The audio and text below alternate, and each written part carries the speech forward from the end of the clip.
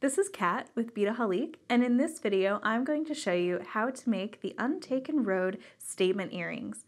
Now this features the beautiful TierraCast Caravan collection. So let me start by kind of showing you some of the beautiful pieces in this collection.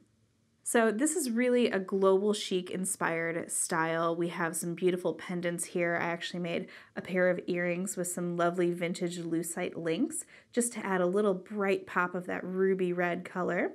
And then we also have these really cute little magnetic clasps. Now our other designer Julie designed these in a video, so you'll be able to check that out as well.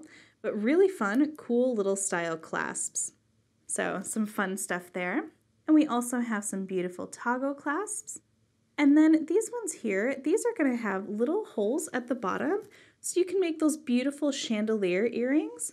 See, we have that little drop and this beautiful little hamsa hand as well. So you can see there's little holes at each little fingertip there, and then there's one at the top. So beautiful way to make some really stunning statement earrings. But today we're going to be using some different pieces. So these crescent pieces here, these are the ones that we're going to use to recreate these earrings here. Now these are the Untaken Road statement earrings, and today I'm going to be doing a little bit of a gold version. So what we're going to be using here today is we're going to be using this 5-point little crescent shape here. I have some puff beads, and these have two different sides to them, so they'll be able to sort of twist and become their own as you wear them. I have some 4mm China jade gemstones here.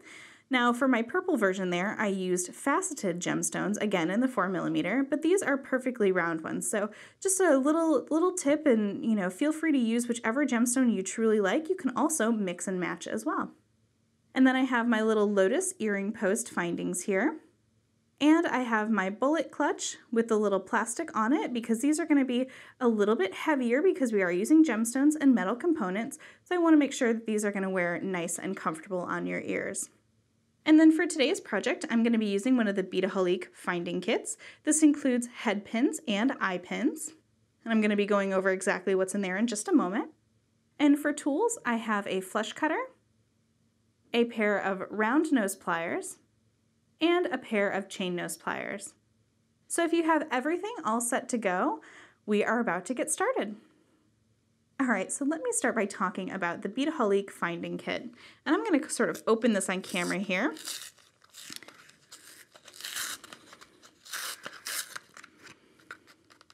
Just kind of poke my nail through there. There we go.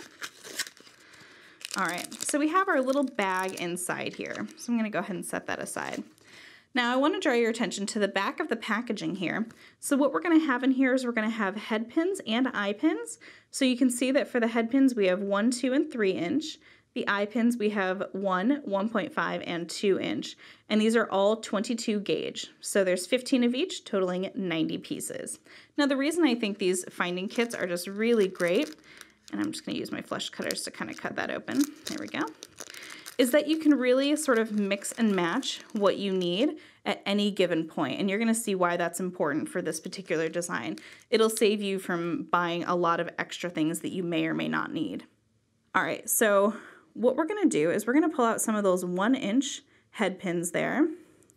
And in this video, I'm going to be making one earring. You just simply repeat this entire process to make the second earring. All right, I'm going to try to get all of my findings over here. So let's start by making the 3 little dangles that are going to go at the very bottom here. So all I'm going to do is I'm going to take one of my 1-inch head pins, slip on my gemstone, and now I'm going to take my round nose pliers, and I'm just going to make a simple wire loop. So I'm going to get my pliers really close to the bottom there, just sort of bend it backwards, and then bend it up and over the top. And now rotate my pliers and bring that around the front just to create that nice little wire loop. Remove my pliers, and now I'm going to take my flush cutters and get in there and remove my extra little piece to the side. So that is my first little loop there, and it's okay that my loop's open. I'm going to leave it like that because we're going to be attaching it. So I'm going to repeat that twice more for 2 more here, and then we're going to come back for the next step. All right, so now what we're gonna do is we're gonna take these little dangles here and we're gonna attach them to our piece. Now I wanna show you that this piece here does have a front and a back.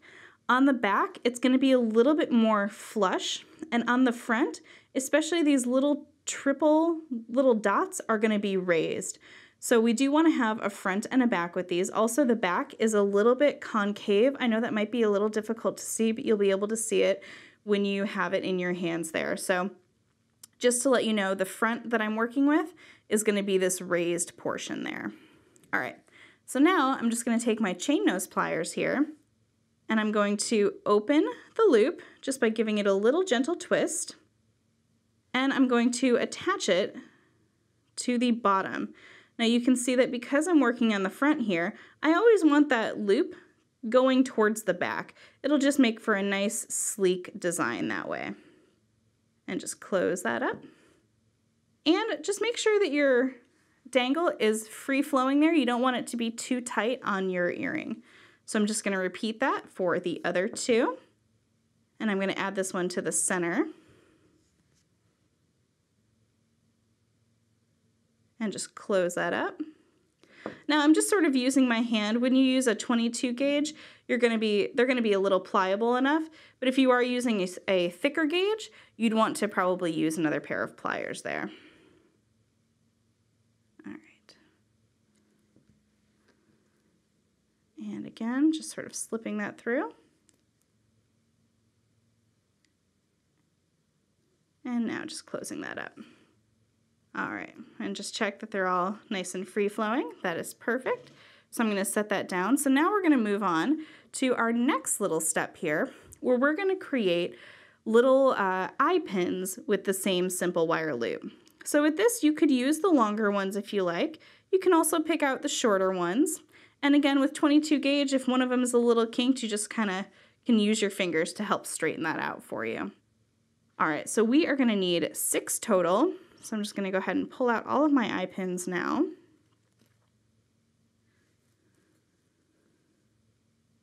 All right, 1, 2, 3, 4, 5, 6. Perfect. All right. And again, we're just going to take our eye pin, slip on our gemstone bead. And now you see how the wire is coming around and up this way. So what we're going to want to do is make the loop going the other way.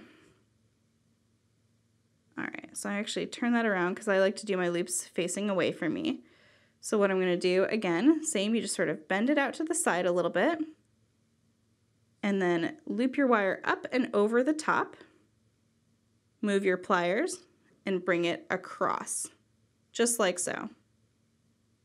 And you can see that it's a little short of a tail, so if this is too short for you to work with, go ahead and use one of those bigger ones there. You'll have a little bit more reach. In fact, let me do one of those right now just to kind of show you.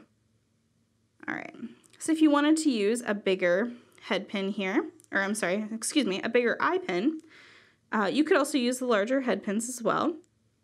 So just the same thing, but then when you kick it back there, you'll notice that you have a lot of wire up here, and this might be a little bit easier for you to grasp to sort of bring around because you can really get a good grip on it. All right, and then I'm going to trim that off. And there we go. All right, now I'm going to repeat so that I have 6 of these little dangles. All right, so now we're going to do the next part of our assembly here, and we're going to create those 2 little sections that go up towards the top. So what we're going to do is I'm just going to take one of my eye pins here, and again, you can see that my loop is a little bit still open because I didn't bother to close it from when I did my simple wire loop, but that's okay because you're going to open it again. Open it again, heading towards the back there. I'm going to slip it on, and now I'm going to close it up, making sure it has a nice little closure there. Give it a little extra squeeze. There we go. And now I'm going to move to the other side here and just repeat that. Again, making sure that I'm putting my loop through to the back side there. It just makes for a little bit of a cleaner design. It really doesn't matter if that doesn't work out, so don't fret too much. All right, so now you can see that these are going to be sort of our guys that are going to help go up. So we're going to add 2 to the end here. So we're going to attach this now to our little wire loop there, and we're going to close that up. And again, I'm just going to take another one, open it up, same as you would a jump ring. And then I'm just going to close that one up. So we have 3 on one side, and now I'm just going to attach these 2 so that we have 3 on the other side here. So take this one and attach it, close it up, and take this one. Make sure to open up that little loop if it's closed, and attach it and close it up. All right, so now I'm gonna just lay down our work here. This is what we should have going on. Okay, so I have 3 of those eye pins going up each side. So those are gonna come together, but first we're gonna make that main component. So here's where you're gonna wanna use one of those 2-inch eye pins. So what you're gonna do is you're gonna pick out your gemstone, slide it all the way down, and now we're going to slide on our puff coin bead, and then choose another gemstone and slide it down. All right, now here's where it can get a little different. So we have obviously a loop that is facing perpendicular to our work. We want to make, parallel to our work. We want to make one that is going the opposite direction. So what I'm going to do is I'm going to rotate my eye pin. Now don't worry, because you want this to kind of be free flowing, so you don't want to do it too tightly. So now what I'm going to do is I'm going to get a loop going the other way. So I'm going to, again, take my pliers and now bend it back, go up and over the top there, and around, and now I'm going to trim my wire. All right, so here's where we're going to check our work there. So you see how I have one loop facing up and one that's going around to the side, so they're sort of doing a little cross. So that's what we want for this. So now what I'm going to do is I'm going to take that loop at the bottom. I'm going to use my chain nose pliers. You can use your round nose pliers too. I'm going to open that up, and what I need to do now, and this might be the trickiest part, but you'll know if you get it. So you need to line up your little loops here at the bottom. And actually, I'm going to make sure that they're both closed really quickly. There we go. And the other one is closed. Perfect. All right. So in order to get these to line up, let me see if I can do this with it lying down. You want to make sure that your loops here are going the right way to get it to sort of sit properly. So you need to just make sure that none of your eye pins are twisted around. All right, so now I'm going to slip on one of the eye pins. Oops. Try to scoot that down. All right, so slip on one and then slip on the other. And just make sure that nothing is going to be twisted. And then get in there with those chain nose or round nose pliers and just go ahead and close that loop up right there at the bottom.